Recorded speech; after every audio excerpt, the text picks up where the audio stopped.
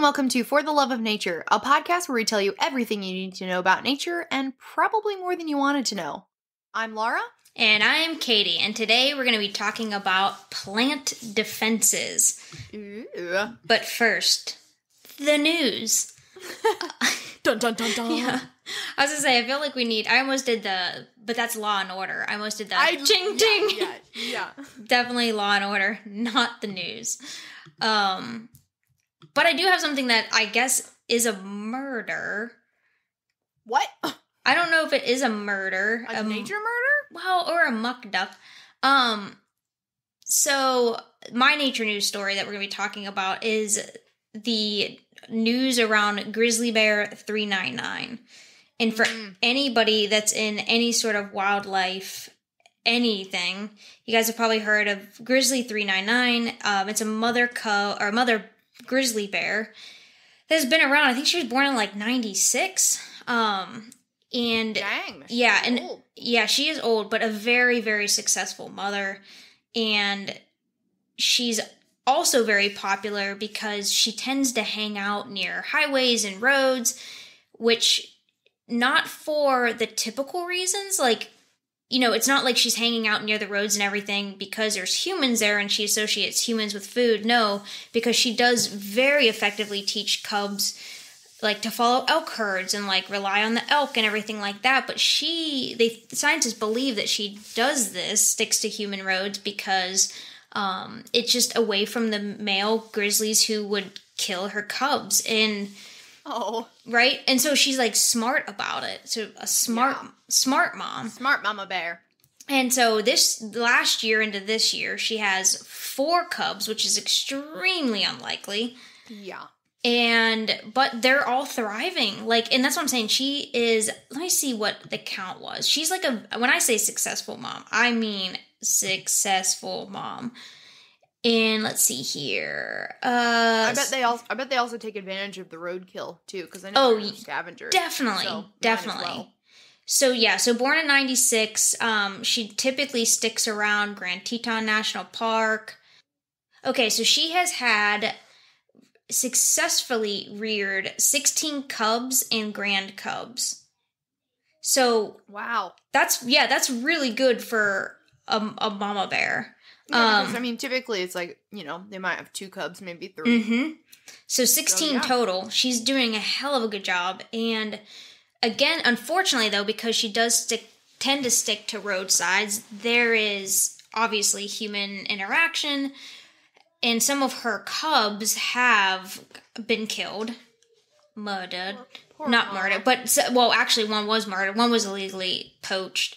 One of her cubs, but I believe it was an adult by the time it was killed. But that guy was charged. But she actually did at one point maul a hiker in a park, but the hiker and the hiker's family was like, "You need to take care of this bear." But the park superintendent was like, she's doing she's a mother bear in the wild. Yeah, she's a mother bear in the wild. She's kind of doing what she was supposed to do in that situation. Like, dude, good for him. Yeah, like, you are out here, you hike, like, this is a danger. You accept the risks. Yeah, you accept the risks. That's like suing nature. Yeah, right. You don't get to do that. Yeah, God, let's not start suing nature. So anyway, so the big hype around Grizzly Bear 399 this year is because so many of her cubs have have had negative encounters with humans. She tends to stick around the roadways. Wildlife photographers follow her out the wazoo. Typically, if you're going to see like really, really good grizzly bear pictures, if it's not coming from Alaska, I can almost guarantee it's her because she's gorgeous, like super photogenic. And one that kicks out like more than 2 cubs, like, come on. That's perfect for pictures. And access, right? She's Easily accessible. But the big news is because she has been getting so close, more and more people have been pushing for her to be taken care of, aka. And so she was in Jackson Hole, Wyoming, because they're, Grand Tetons. So she was in Jackson, and just like going for strolls through the town, like she wasn't becoming a menace at all. Like, and that's what's funny is like she's, at least from what I have been able to find, she's genuinely, like, not causing problems like normal bears would. She's just, like, going through a stroll through the city because to her that's safe because male bears aren't there. Yeah. And so she's keeping her cubs safe by sticking to these areas. But the big news is because so many people were like, listen, she needs dealt with. She's in the city. She needs killed. Like, take care of her cubs, whatever, move them, get rid of them.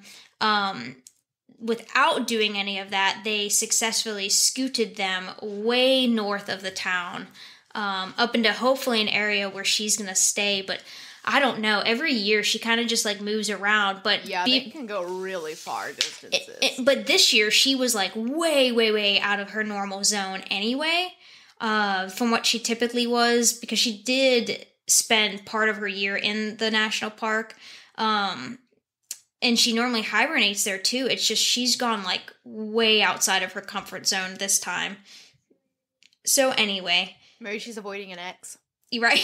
Just stay away. Stay away. I don't like that one. So now she's successly moved far enough north that they feel like she's not going to be encountering any humans.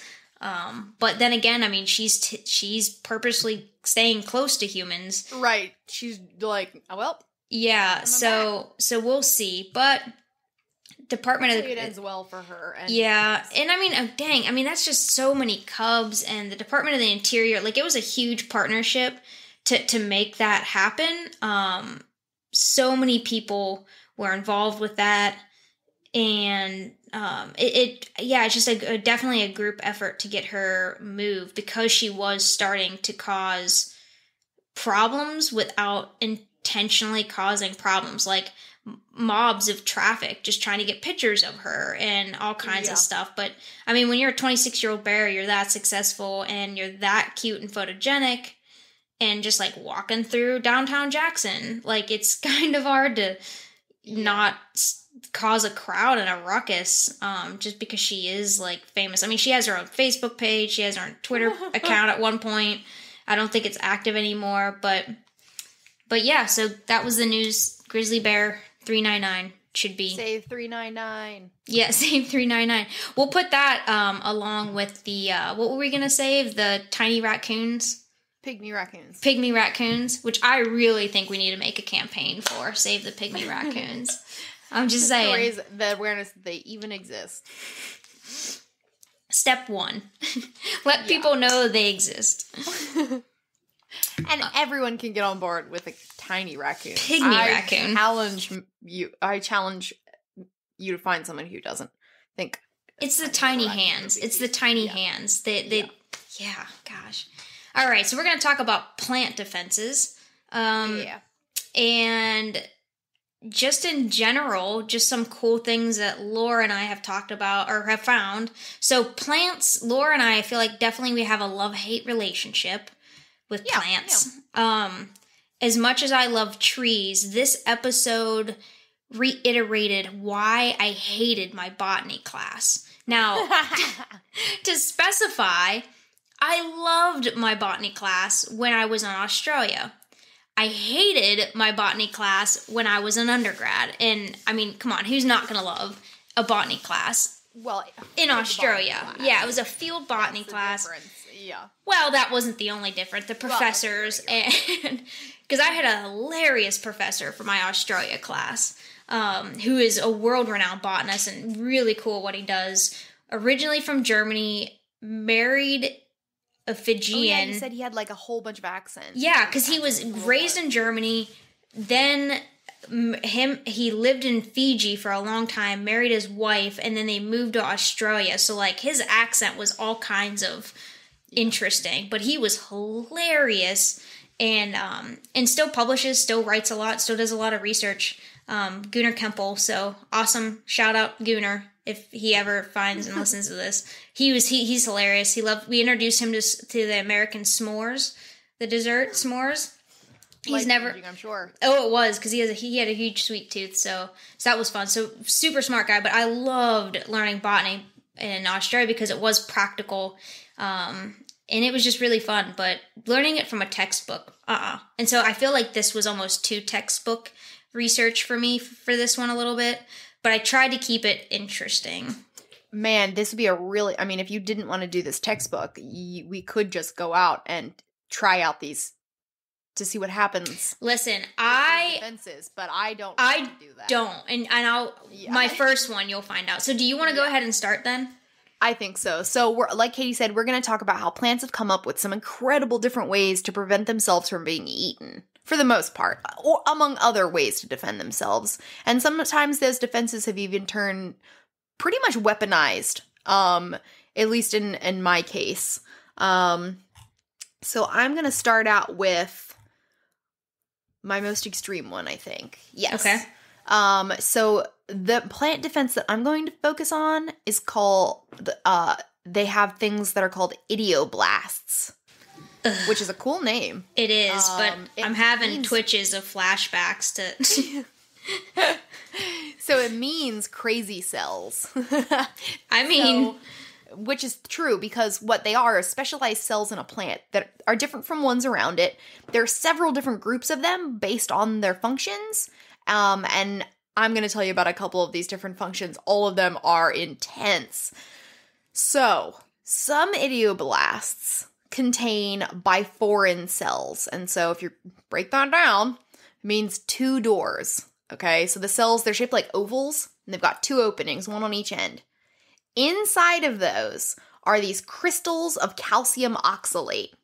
So and they can be in lots of different shapes. They can be in like prisms, they can be in needles, they can be in like a star shape almost. Really hard, of course, because they're crystals. Mm-hmm. And so what happens is, if an animal bites into that area, the cell breaks and the crystals shoot out, which are extremely painful and irritating in the mouth of whoever just bit that. Yeah. So just imagine, like, basically biting onto broken glass, essentially. Which is intense. So some of these crystals even have barbs or grooves on them to inflict maximum damage or channel toxins. Evolution was like, let's kick it up a notch. Like, yeah. It's gonna hurt a lot, but you know what? Let's make it even worse. Yeah, let's make it worse. And these crystals can be toxic in large enough amounts.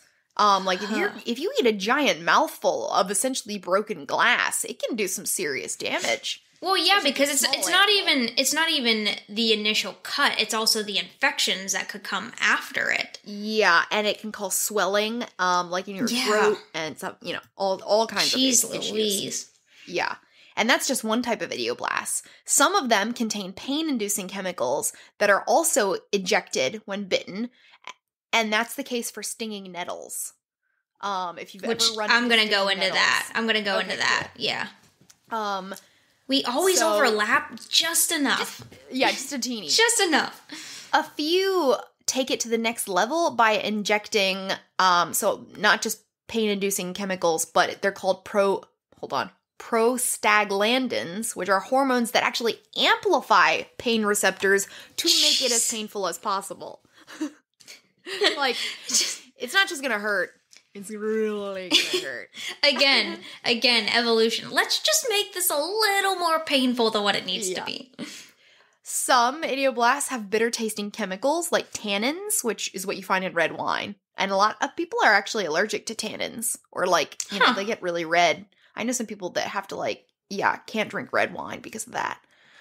Some have weirdly shaped cells with super thick secondary walls, which make them hard to chew. So much so that they wear down the animal's teeth if they're constantly chewed on. Oh my gosh. And that's an example of pear skin. I was like, what? Pear skin? I thought pear skin was pretty thin, but I guess like a wild pear, they've got these really hard cells that will wear it down. I wonder, I was going to say, because that's what, you brought up a good point, because you said wild pears. And so I wonder if we've softened this, that sounds so weird. I wonder if we've softened the skin over the years. Thinned the skin. Yeah. Probably. Finally, some of them contain silica cells, which silica, again, like broken glass. But that silica is specifically found in things like grasses and sedges and gives them a little bit of extra protection. So what plants can you find these idioblasts in? Tons of different kinds. Succulents, the onion family, mulberries, stone fruit, roses, grapes, and beans. So, I mean, you're probably thinking, well, Laura, a lot of those are food that we eat and I can eat them just fine. Well, yeah, but we're also pretty big animals, and we've also domesticated a lot of these things, so we probably did change them to become more edible. But then there are some that are just straight up jerk plants. For example, Diffinbachia. This is a very common house plant. Diffinbachia? Yeah. At least I'm pretty sure that's how you say it. Or Diffinbachia. Kim actually has it at home. Really? It's a very common house plant. So it contains... okay. Listen to this. So its common name is dumb cane. Yes. Okay. Yes. Which Kim thought because it's such a pain in the butt to take care of and keep alive. Could be. And Kim says she has named hers Herman. Herman Cane. Thankfully. Thank you, Kim. The real reason it's called dumb cane is because it has idioblasts that will shoot both sharp crystals into your mouth, as well as a chemical similar to reptile venom. It causes paralysis in that area and leads to temporary loss of speech, which is why it's called dumb cane. What? Because it will just make your mouth so numb you can't even talk. Man, that's like one of those ones that needs to come with so many house plants. Oh, yeah. Are People just like not understand. Yeah, they don't know. They're yeah. They just buy them and they're like, "Oh, this will be fine." I think they need much larger warning labels on them. Agreed. Another one that's a pretty common houseplant is philodendron, which contains lots of crystals that cause swelling and choking if ingested. Yeah. And like the elephant ears that you see everywhere. Everywhere decoratively. Definitely will cut the crap out of your mouth if you ate it, and can be very dangerous for pets and children. Yeah. So is this an effective plant defense? Heck yes, they're freaking weaponized. You're chewing on broken glass. I would absolutely avoid it.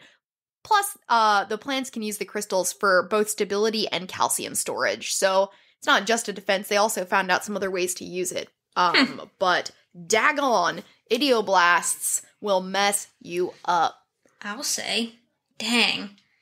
Alrighty, well, I'm glad you brought up stinging nettles, because that's actually the first plant defense that I'm going to talk about. Perfect. So, let's see here. And I have had firsthand experience with this one. Me too. Ugh. So, well, I've had it... I'll get into it. So, before I get into the details of my specific stinging tree itself, let me first talk about trichomes. So, this is my botany flashback eye twitch for the technical day. Name for this. Yeah. Yes. So trichomes are what gives the plant the sting, essentially. So a lot of plants have trichomes, but they do not sting. Trichomes are basically just a type of plant hair that are a single layer of cells on the outermost area of a plant that can cover the leaves, flowers, roots, and stems of the plant. Basically anywhere. Yeah. If you've seen a hairy plant, trichomes. It's not a hair, trichomes. Fun fact. So let's see. Luke, I think I was even talking to my son, and I was looking up research for this one, and he's like, "I've seen a hairy plant in the backyard." And I was like, "Yeah, buddy." Sure. Yeah, I was like, they're everywhere. Yeah, even like some of those little flowers that grow, like those little purple flowers. Mm-hmm. Yeah, fuzzy. But if you Google trichomes, holy moly. All that comes up is a bunch of info on cannabis plants. Why? Really? I never thought about them being hairy. Well, technically they are, because trichomes are the part of the cannabis plant that holds all the good stuff, basically. Oh. And so this shows like the drastic functions that trichomes can have, because it can either, as a defense, trichomes can serve to either protect the plant from, let's say, like small herbivores eating the plant, sometimes even larger herbivores on the more rigid trichomes, which is a little bit more similar to like what you were talking about. They're not necessarily thorns, but they are like more rigid hairs. Yeah. But trichomes can also help keep frost away from plants, from like the more sensitive living tissue. And even in windy locations, it can break up the airflow across the plant surface. That's pretty smart. Trichomes can reflect the sunlight in dry or hot environments, among several other things. So, as you can see, trichomes, the hair on the plant, or what looks like hair to us, are extremely diverse in defense mechanisms for depending on what plant they are, what environment they are in, etc. Yeah. The one I'm specifically now going to focus on is the stinging tree called Gimbi, which is in Australia, of course. Gotcha. Mine was just stinging nettles, plain old stinging nettles from America. No, this is yours is on steroids. Yeah, this is the worst. So, Gimbi, or Dendroxine morides, sure, Gimbi, is found in my most talked about area of the world, Australia. More narrowed down, it's found in northern Queensland, and where I spent most of my time whenever I was in Australia, the Atherton Tablelands, which, side note, gorgeous area. If you just Google Atherton Tablelands, Atherton, you'll be Tablelands, you'll be blown away. Anyway, so Gimbi is found here outside of Cairns, far northeastern Australia. It's a member of the nettle family and one of 4 stinging trees in the nettle family found in Australia. It's more widely known as having the most painful sting, which has made people go mad and even unalive themselves. So, oh my gosh. Trigger warning for later on if you want to skip ahead past this section of the episode. I'm obviously not going to go into details, but I do go into a little bit more of the side effects and how people have taken their lives over this. So skip over it a few minutes if you don't want to listen to that part. So Gimbi is named after the Australian town of Gimbi, a gold mining hub founded in the 1860s. And you can find the plant, though, in rainforest clearings as well as along creek lines and other clearings, where people tend to walk. So, of course, this plant can grow upwards of 10 feet tall, and the stinging part is found in the trichomes, the tiny hairs I talked about, which are found all over the leaves and stems. And, since the universe has a sixth sense of humor, the leaves are all in the shape of hearts. Perfect. So, right, absolutely perfect. So this is touched by every unknowing tourist out there going, "Aw," as they reach for it. Right? And especially since these cute, heart-shaped leaves can be as small as your thumbnail or up to about a foot in length. Whoa. So it's basically the perfect size range for people to think like, about how cute this tiny little heart I found was. Or, look how cute this giant heart is. And whammo, grab it, affected. So when something touches the hairs on these enticing heart-shaped leaves, or even brushes up against the stems, there's a bulb at the top of that hair which sticks to the skin and releases a neurotoxin. Yeah, so that's where my idioblast comes. Your trichome is like the structure. Mine's the pumping out of the toxin. So, breakdown neurotoxin. It's a toxin that when it enters the body affects the nervous system. So, what does this sting feel like? Again, trigger warning for what's coming up. So first, you will feel a burning sensation. So far, not bad. But you'll reach peak pain in about 20 to 30 minutes. And even if you make it past the most painful part, which most people do, of course, because you're like, 20, 30 minutes, not so bad. The hair can remain in your skin for up to 6 months. Oh my gosh. Which means at any time something brushes against that part of the skin in which you've been stung, it resurfaces the pain. So your hands. Anything. Which you touch. And I know, but let's say you grab that leaf. Yes. You then will be grabbing things. All the time. Yes. So it's not like a random body part. Correct. And it's like if you have water brush around it, hot or cold, doesn't matter. You would think cool water would help, doesn't. It only helps to resurface the pain. Not only is it painful where the hairs are on your skin, but the toxin will make your lymph nodes swell, and the pain where the lymph nodes are will last an additional 1 to 4 hours after something brushes against it. Ouch. So the pain from these hairs have been said, okay, so first burning can make your lymph nodes swell, and all of that combined has said to feel like a constant either razor blade cuts, being stabbed with hypodermic needles, and overall several people have described it as pouring acid on you while being electrocuted at the same time. Oh my gosh. Yes. So because of this ongoing pain for up to 6 months, this is when people have unalived themselves over the constant pain of can't get away. Yeah. There have been reports too of horses and dogs that have brushed against it and they just die a few hours later. Like, so whether they're more susceptible to the pain or they're just like, I'm done, and they decide to, because, you know, they can't take their own life, but whatever it is, I couldn't find much more if they're like more susceptible to the pain and they like succumb to that or what. Yeah. But I mean, just think about trying not to brush, like let's say you got it on your arm, okay? You try not to brush up against something, you accidentally do, oh my gosh, excruciating pain for 4+ hours. That whole time you have to not hit it again against anything, or it starts the clock all over. I would sure. Correct. Or else it starts all over again. So you can't like put a cold compress on it, nothing. Dude, skin graft. That's right, just cut it out. Yeah. So let's just go. Okay, and it doesn't even end there. So let's just say you're going to go for a hike in the beautiful Atherton tablelands, and you're like, okay, don't touch any heart-shaped leaves. Got it. Does this matter? No. It's freaking Australia, so of course it doesn't matter, because these hairs can be airborne. So, oh my gosh. So even if you're in the general area of these plants, you can still have one of these hairs cause major damage. So never visit the Atherton Tablelands, is what you're telling me. And it is such a gorgeous, gorgeous place. So is there an antidote for, like, is there anything you can do? Also, no. So, oh my gosh. Most powerful form of protection against these plants is basically just to wear long layers, and when you're done in the bush, immediately wash them. Which is what we were told to do anytime we were out surveying. Was like head to toe, just have on long layers. Like you can wear light layers, doesn't have to need to be very thick, but you have to wear layers. That's a good rule for the jungle in general. Yeah, it really is.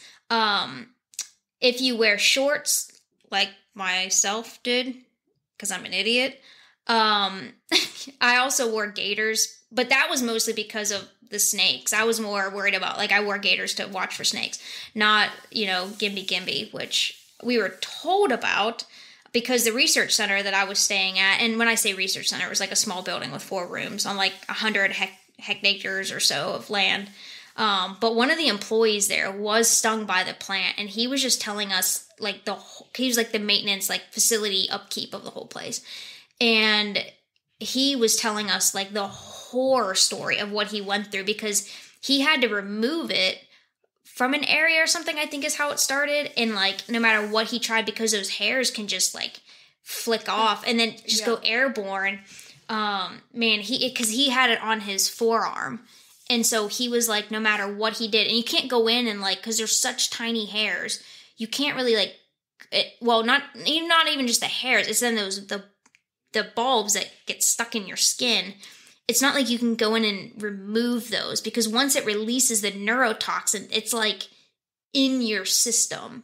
Ugh. And so like the hairs are stuck in your arm. You can't just go with like tweezers and like pick those out. Like there's just nothing that you could do, really. You can't like vacuum them out, so at least you won't have to deal with it for 6 months. Right? You just have like a suction. Like, maybe Australians are just that badass that they're just like, I don't know. 6 months of pain, no big deal. Yeah, whatever. So, even with all these, this defense mechanism to the extreme, there is a species of beetle and the red-legged pattymellon, which is basically a tiny wallaby, which are so freaking adorable. Pattymellons. Yeah, they're adorable.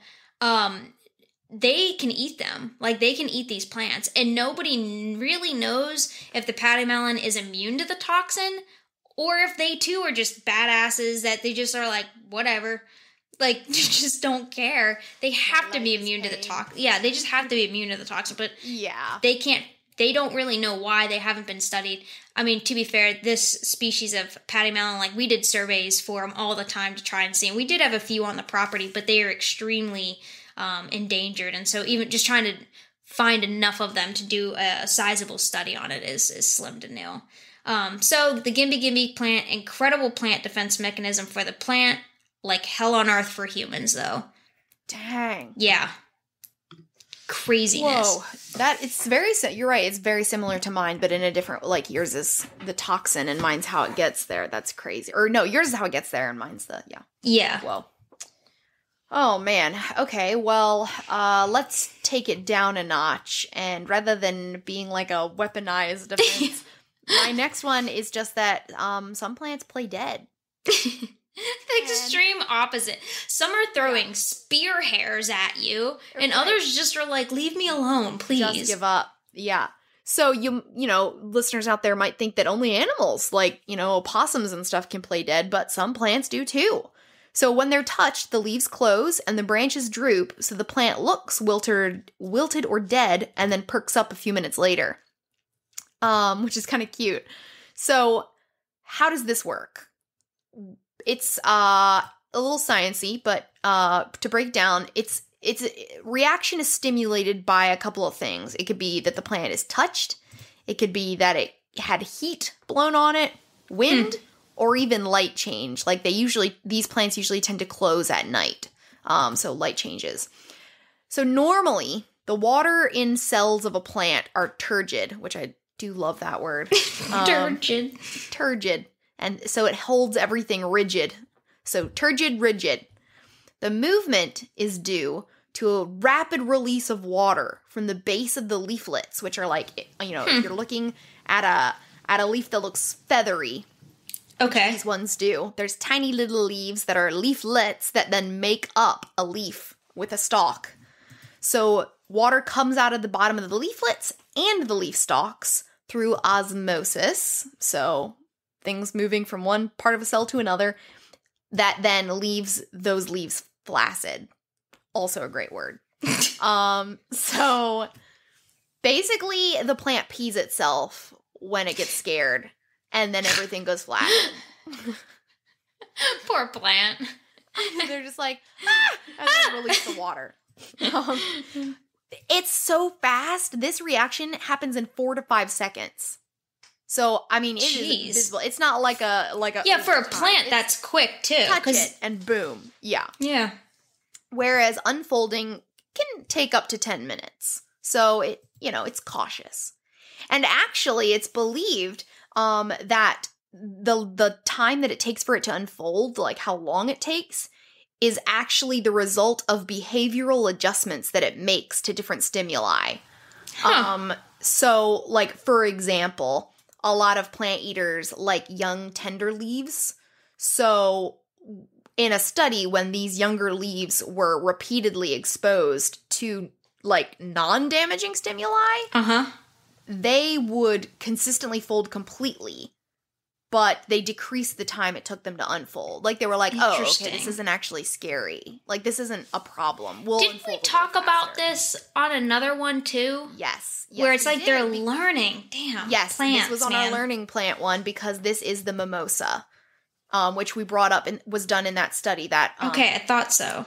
That woman who was dropping them. Yes. Yeah. So this is the Mimosa pudica, aka the zombie plant, aka sensitive plant, aka shame plant, aka humble plant. I like how it's shame, and then it was like, you know what? That's kind of mean. Humble plant, humble or sensitive. It's just sensitive. Yeah. I'd say most people know this as sensitive plant, but it is. If you look it up, most hits you'll get is zombie plant. They're sold as zombie plants because they die, like play dead and come back to life. Yeah, which I mean, let's be fair. You're not going to be selling many humble plants. You know what I mean? And pudica means shy or bashful or shrinking in Latin. So this is the mimosas. A lot of us, they're an ornamental tree. They're not here in the United States natively, but they've got like really tiny, feathery looking leaves and little pink puffball flowers. We might have a type of mimosa that's native to here, but I don't think Mimosa pudica is from. In the Northeast? Or just in the U.S. in general? I don't think it's in the U.S. in general. I think it might be an Asian plant, but I should have looked it up. Interesting. but I didn't. Sorry, listeners. They can look it up. Is this an effective plant defense? I mean, yeah, I'd say so. There's a couple of different theories here as to why they do it. One, it could deter predators because it appears dead. And they're like, well, I'm not going to eat a wilted dead plant that is not very nutritious.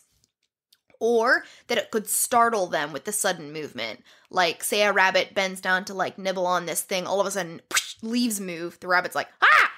Because who knows what could be in there. Yeah. Because Mimosa pudica is not like a tree. There are other types of mimosas that are, like, taller. This is, like, ground cover almost. It's, like, a foot tall. Okay, so okay. Highly browsed upon by things. Okay. So it is, like, got extreme reactions. They think the movement might also shake off harmful insects. So if it feels the little pitter-patter of insect feet, leaves close, insect falls down. They also, by folding, the leaves, they're smaller. They present less surface area to be nibbled on. And they also have little tiny spines all along their stems. So when the leaves close, it exposes the spines. So yeah. Plus, it can actually help the plant from losing water, have protection overnight, or reduce physical damage since, it reacts to like heat and wind and light. So it's not just like a predator defense, it's also for some other things. So yeah, playing dead, it works for animals and it works for some plants. Huh. See, in the learning thing is that what... Love it. And again, so cool.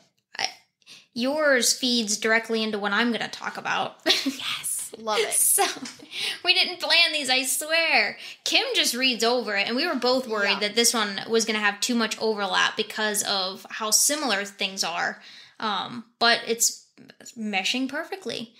All right, so the second plant defense mechanism I'm going to talk about is carnivorous plants, and in particular, sundew. Cool. Yes. So first off, what is a carnivorous plant? Well, carnivorous plants are ones like Venus flytraps, which are native to North and South America. Good grief. North and South Carolina, here in the U.S., believe it or not. They don't largely rely on...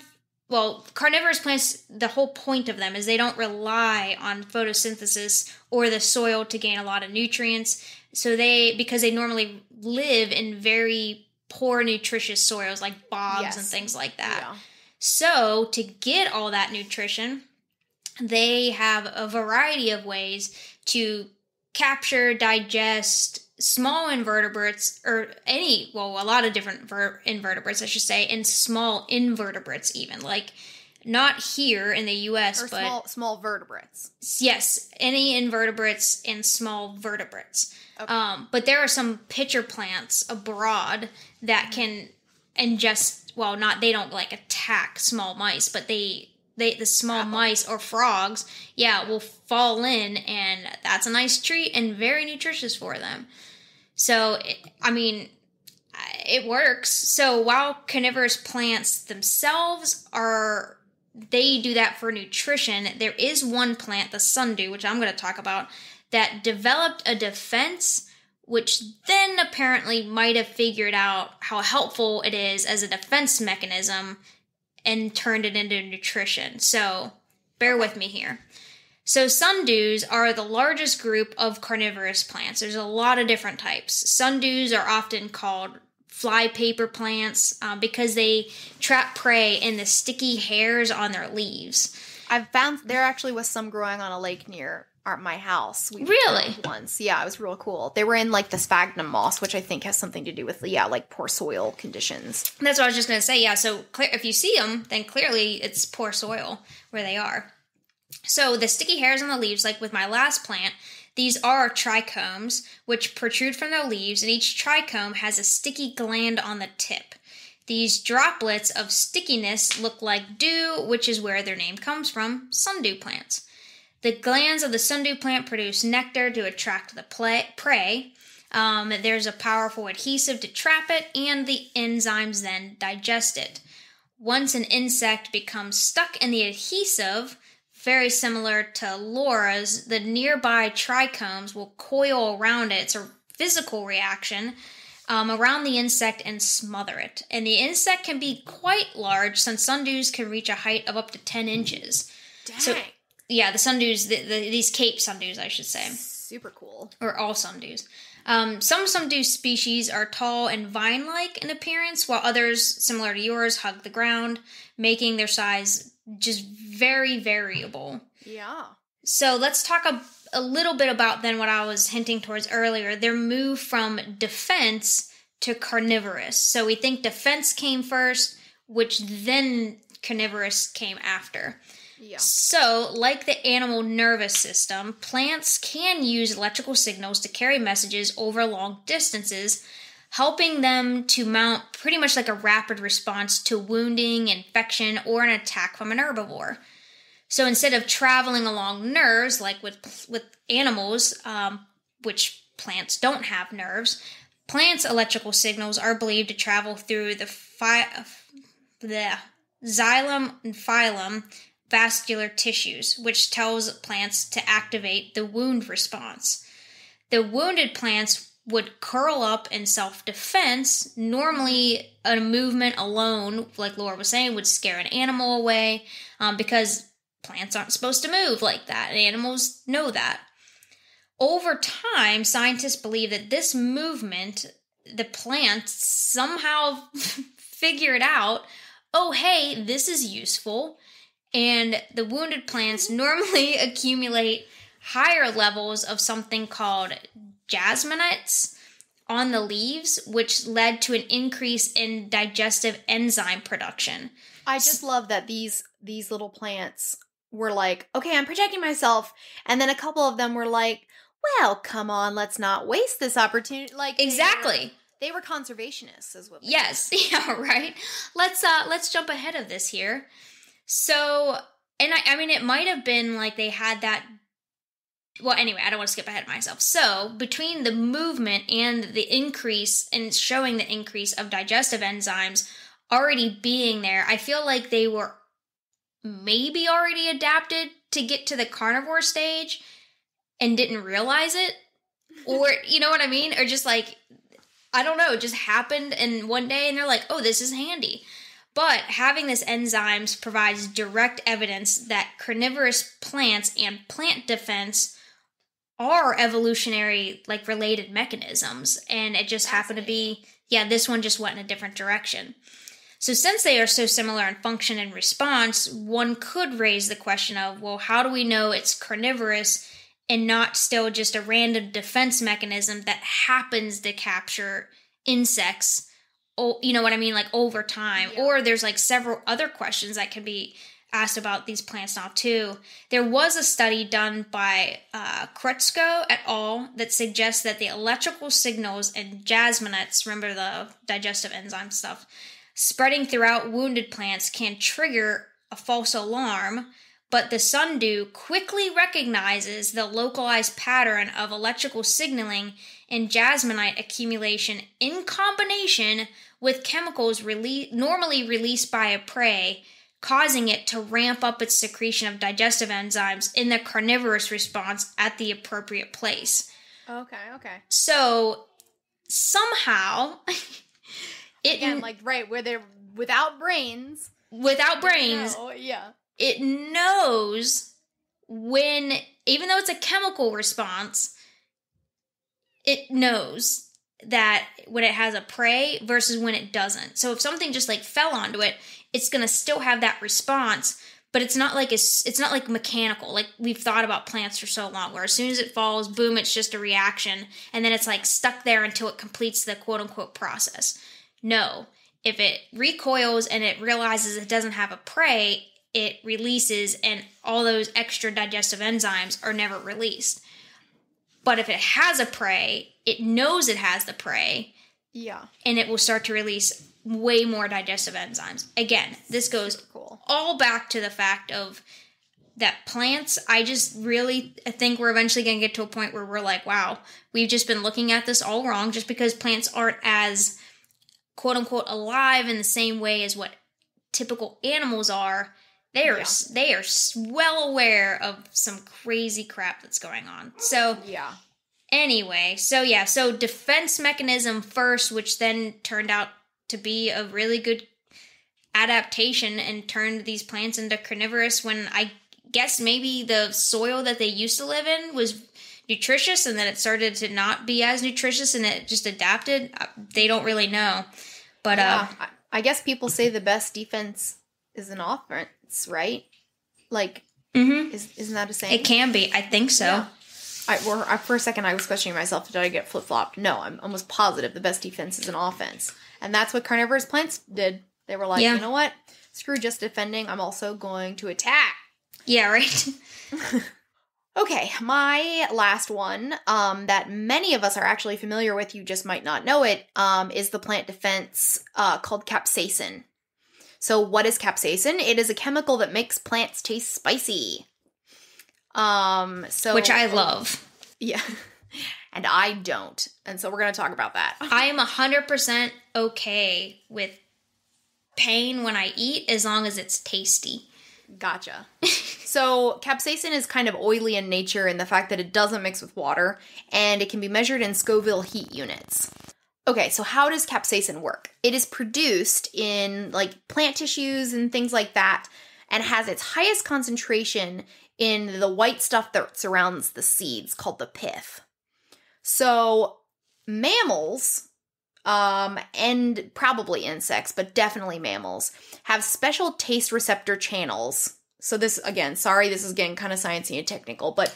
I mean, that's what our listeners are here for, so... Right. So they have special taste receptor channels called TRP channels, transient receptor potential channels. When capsaicin binds to those, it triggers calcium ions to go into a neuron. The neuron gets agitated, results in burning. So, capsaicin binds to pain receptors that usually react to heat. That's why we feel it as burning. Because, so, there is no taste bud for spice. There are taste buds for sweet, there are things like that. Spice is not a taste bud. Spice is a pain receptor. So I have no pain receptors. Yeah, and so which I will talk about, but that probably means that gives you the ability to actually taste. Your other taste buds are using the other parts of the plant. Whereas Gotcha. It's only the pain receptors who are like whoop whoop whoop. Like, I feel no pain. Yeah. So the reason why you might enjoy it is one of two reasons. One, these pain receptors can be destroyed through long exposure. That's very likely. So the more spice you eat, the less spicy things will taste because you're desensitizing them to it's the calcium ions that are constantly flooding these neurons. Eventually they're like, I can't, and they stop. I can't. So, you've given me too much, Katy. I'm done. Yeah, you've either killed or exhausted your pain receptors. Yeah. Which, since these are pain receptors that identify heat, I just thought about this. Do you like to eat really hot? Like, does hot food bother you? Not really. I mean, I don't like scolding hot food, but not as much. Like, but I was gonna say, I am the person that can and will take a scalding hot shower. Oh, me too, for sure. And so that's what's interesting, because I can eat, like, let's say I pull a pizza out of the oven. My husband has to wait at least 10 minutes before he can eat it. Meanwhile, I'm devouring it. Yeah. And it but you can't, hurt. It doesn't affect you, but you also can't have spicy food. So I don't know, my pain receptors are selective or something. Yeah. The other reason why maybe you can eat spicy food is because mutations within that receptor are genetic. So that's what I was going to say. I think it's more genetic. Certain cultures are more able to deal with spice than other cultures. And I am very white and very German, and they typically... Surprising, but I will say, I said the genetic thing because my brother and my dad, before he passed, we all could do... And my brother and I can still, both of us, like spicy food. Yeah. And for me... maybe your dad had a mutation and gave it to you guys. Because for me... It started as a kid. It was purely competition between my brother and I. And it never affected me as much. But if he ate something spicy and he was like, well, you can't do it, it immediately turned into a competition. Yeah, so it definitely was a little bit of over time. But at the same time, I feel like it didn't affect me it never has affected me as much as other people. Spice does. So that's kind of how capsaicin works. It's found in chili plants. And there's all different kinds of chili plants. And interestingly enough, so scientists have found that spice levels increase in wild chili peppers growing in areas with more fungus-carrying insects. Interesting. So the reason for that is because I found out quite a bit about chilies and things like that doing research for this. So wild chilies apparently are really no bigger than usually like your nail on your finger. They're really tiny and they're basically all skin and seeds. So when things bite them, it's like guaranteed spiciness. Yeah, which makes sense. The fungus carrying insect thing is because capsaicin is actually also prevents microbial growth. The chemical doesn't let fungi and stuff grow on it. However, if it doesn't have very much capsaicin in the plant, when these little insects come along and like make puncture marks in it, sucking out the juices, if they happen to have some fungus on them, then the fungus gets into the plant, and that's like it's kryptonite. Like it cannot handle fungi. So it increases its level of capsaicin to be able to combat that, because the capsaicin can prevent the fungi, but it has to have enough to do that. Man, that's really cool though. Yeah, it's a really cool relationship. So is it effective? Yes. I mean, that's one example of how it's effective. So it also, it keeps the insects away because it tastes spicy, and it prevents the fungi and other microbes from growing on it because of the capsaicin. So it's like a double-edged sword. Mammals are also vulnerable to capsaicin. As I said, it's in our taste receptors or our pain receptors. So most mammals avoid chilies. This keeps the fruit from being eaten and their seeds destroyed, especially by rodents, because a lot of the rodents will just eat the seed around and like it won't be able to germinate. On the flip side, this is not at all a problem for birds, as they are immune to spiciness. Interesting. Which I did not know. No, I didn't know that either. They lack this pain receptor. So they can eat as many chilies as they want, no problemo. And that's what the chili wants, because the birds are their seed dispersers. Gotcha. Which makes sense. Which is why chilies are also brightly colored, because they're attracting to birds like a berry. That makes sense. Because really, chilies are just a berry. Well, yeah, in its native form, it's just a chili. Like it's small. Is that right? It's just a berry. A little berry. So it's just funny that as humans, we're just like, you know what? I don't care. It might hurt. I'm going to eat it anyway. Yeah, right? And let's make it bigger and spicier. That's kind of, so fun fact is that chilies were one of the earliest domesticated crops in the New World. So chilies are from South America. They were domesticated 6,000 years ago by people. Probably because they prevent food from spoiling.